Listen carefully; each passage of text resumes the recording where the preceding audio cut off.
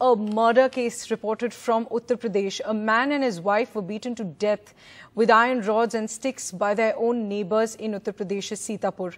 3 people have been arrested in the case, and the police say that the murder was allegedly a result of an affair between the victim's son and the daughter of one of the accused.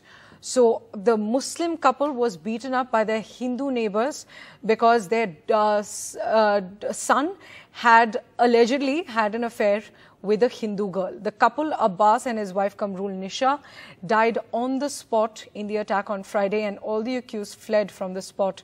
The Sitapur police have said that a few years back, Abbas's son had eloped with a girl from the neighbouring household, and a case was registered in this regard, and Abbas's son was also sent to jail. When Abbas's son was released from jail a few days back, some members of the family planned the attack on the couple. My colleague Elopes gets us more details. कल शाम को हुए double murder के मामले में धारा 302 के अंतर्गत एफआईआर पंजीकृत किया गया, जिसमें 5 लोग को नामजद आरोपी बनाया गया है।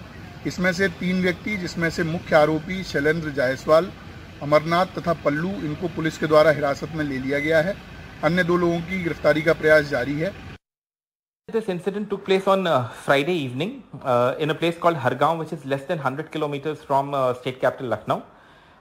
Like we again said, the reason for this attack on the couple was a love affair that their son was having with the daughter of the accused.